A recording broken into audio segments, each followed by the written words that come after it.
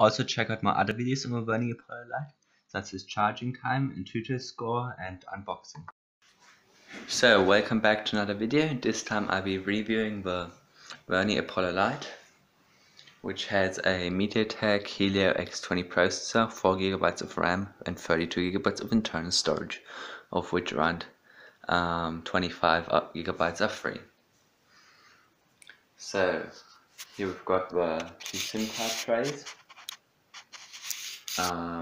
one of which can also be used as an SD card tray. So it's either two SIM cards or one SD card, one SIM card.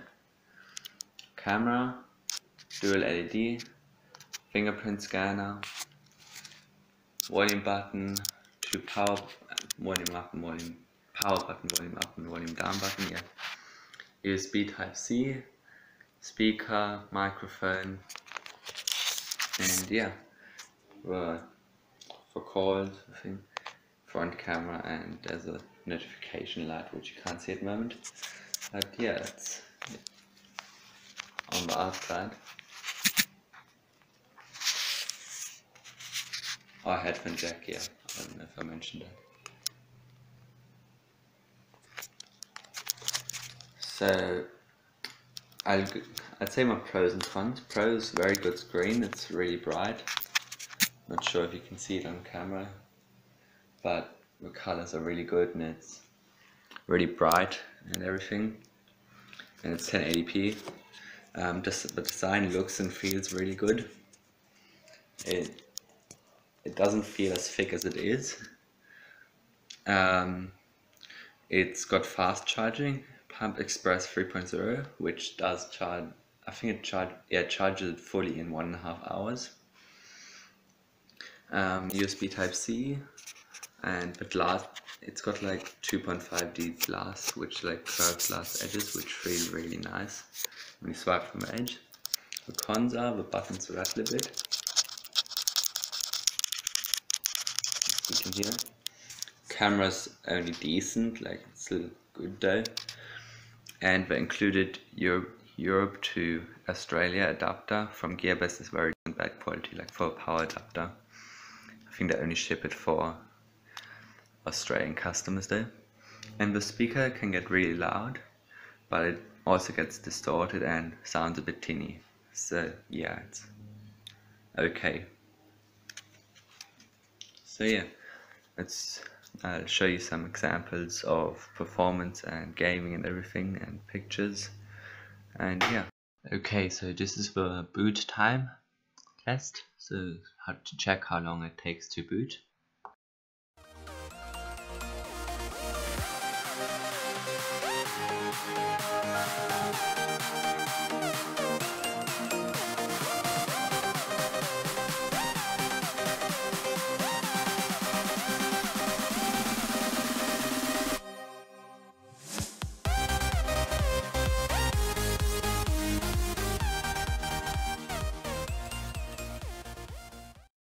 So yeah, it takes 28 seconds to boot.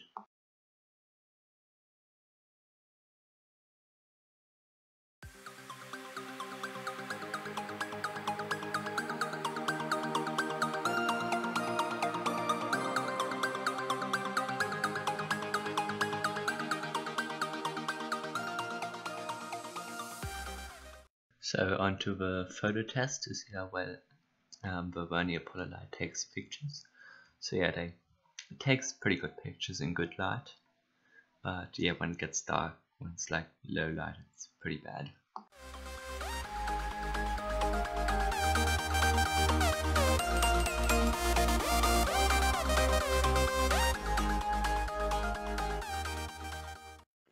Okay, just testing a video on the Vernee Apollo Lite. So yeah, you can press where you want it to focus. You can just move it around and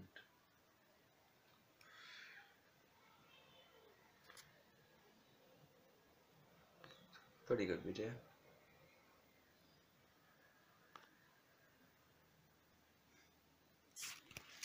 Let's try some zooming. Yeah, it gets a bit unsharp there, quite unsharp. So yeah, I don't recommend zooming. And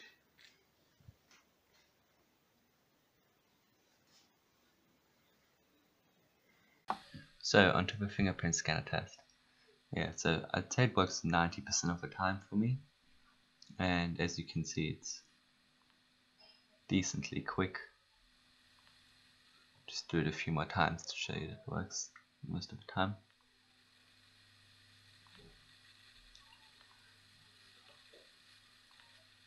Yeah, okay, let's get on to some gaming.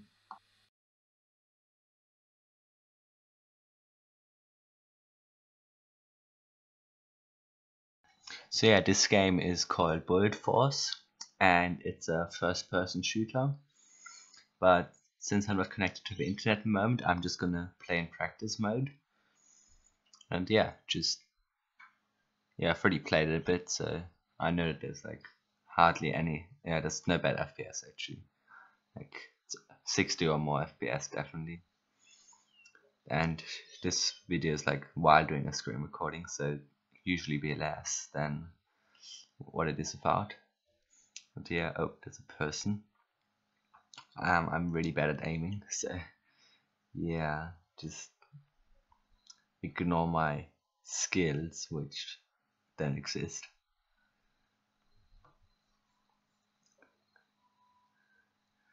I died. Yeah. Game actually works pretty well with touchscreen controls. Like some games, it's hard to control with touchscreen. Sometimes some it's easy, and yeah, I'd say this one's pretty good. There's also different modes like gun game and stuff like that. I guess it's a bit like Halo and PC games, because they probably try to copy them. Not for maps though, just yeah. And top left there's a mini map. You can see red dots. That's like the enemies. Yeah, basically it's running really smooth at the moment. I got an Antutu score of 83,340, even though Vernee claims they got 93,000, but it's still pretty high.